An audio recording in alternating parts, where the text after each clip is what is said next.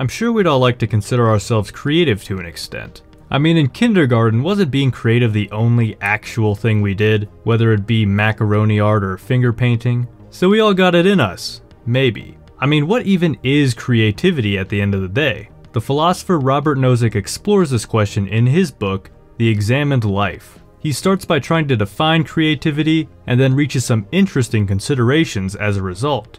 And that is the topic of today's video. Welcome back to Philosophy Tunes, and I want you all to comment below something you believe you're creative at. Do it right now before we go through this video's content so you can compare it afterwards. And while you're down there, you could hit the subscribe button. All the cool kids are doing it. But anyways, creativity. Let's try and get a grasp on what this even means. Well, you have to make something to be creative. I think that's a good first step. And then, Nozick is going to take that and formulate our starting point definition here. To be creative is to make or do something novel. So far so good, but to say specifically what creativity is, more details must be added. So we have our making something element, but that thing that we make must be novel. But what does it mean for something to be novel? And no, we're not talking about novels like 50 Shades of Grey. We're talking about novel as in something new. Now, something being new doesn't necessarily mean it's good. So get any ideas out of your head of creativity only resulting in good things. Nozick believes you could be creative in producing evil, so don't mistake new for good. I'm talking to you, EA sports gamers. Now, in terms of something being new, Nozick is going to actually turn his attention towards the creative person rather than judging if something is objectively new in the world. Whether or not there is really anything new under the sun, a creative act produces something new or novel in comparison to what that creator had encountered and known previously. So to Nozick, we look at what the creator knew ahead of time or what came before. And if they produce something new in comparison to what they already have known, then it's creative.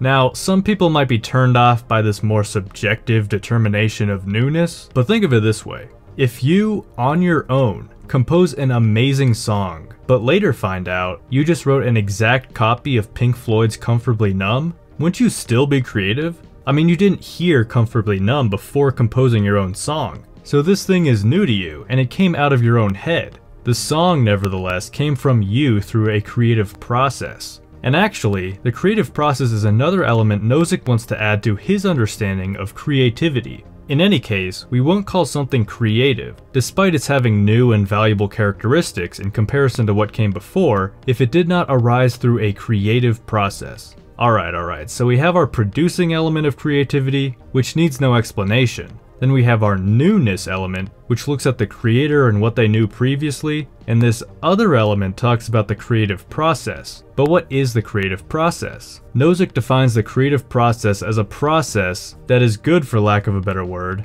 at producing new results compared to other people or their processes. An example is given of Picasso, who dies while working on a painting. So even if the painting isn't finished and is therefore not necessarily created, wouldn't we still say that while he was working on the painting, he was engaged in a creative process? It's weird, isn't it? I guess that means Picasso isn't technically creative in relation to this painting because it wasn't finished or created, but he was still engaged in a creative process while working on it. Don't be ashamed if it takes you a while to wrap your head around it either. Now, whether you agree or disagree or even understand Nozick on his definition, he still has some interesting insights about creativity later on. For example, he asks this question: do we actually care about creativity though, or are we concerned about the resulting, apparently new and valuable products? To help answer this question, Nozick gives a hypothetical about Beethoven. I mean, it's fair to say that society places a high value on Beethoven's work. I mean, Moonlight Sonata is something else.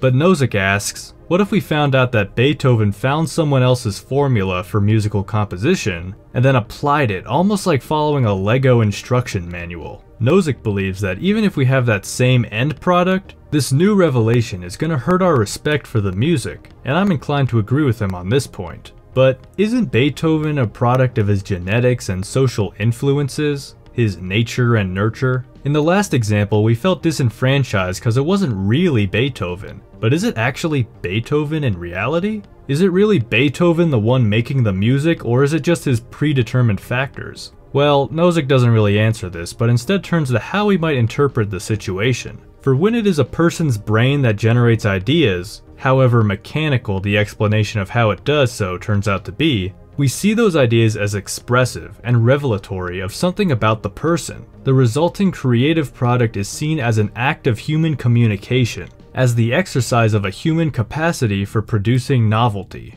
So this leads us to what, in my opinion, is the biggest takeaway from this chapter. This idea that producing creative works is a form of not only self-reflection, but self-transformation. A great example in film is through the works of directors Sofia Coppola and Spike Jonze. You see, these two were married but eventually divorced. Later, Coppola made Lost in Translation, which had themes of a dying marriage. And years later, Jonze made Her, which had themes of dealing with divorce and losing someone you loved. I wouldn't be surprised if they gained new insights or understandings during this process of creating these films. Creativity itself is important, not simply the new and novel product, I conjecture, because the personal meaning of such creative activity is self-transformation in the fullest sense. Transformation of the self and also transformation by the self. Now remember when I told you guys to comment below something that you're creative in? I want you to return to that and think about a creative product that you created. I want you to reflect on yourself before and after creating that product and see if you notice any difference. Any self-transformation, as Nozick says. Now, you're totally free to disagree with him.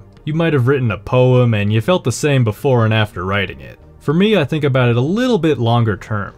This channel, for instance, is something I create, and I didn't really know another cartoon-style philosophy channel at the time of creating it. And yes, I became aware of the Coca-Cola to my RC Cola later on. But I gotta say, after more than a year at this thing, I feel like I've changed as a result of the channel. Maybe then we should add in an element of time, but who knows. Maybe you felt transformed just after one creation. Well anyway, I hope you got some value out of this video. If nothing else, try creating something and seeing for yourself if you feel transformed by it. If you enjoyed the video, then consider subscribing to help out the channel. And I wish you all a beautiful rest of your day.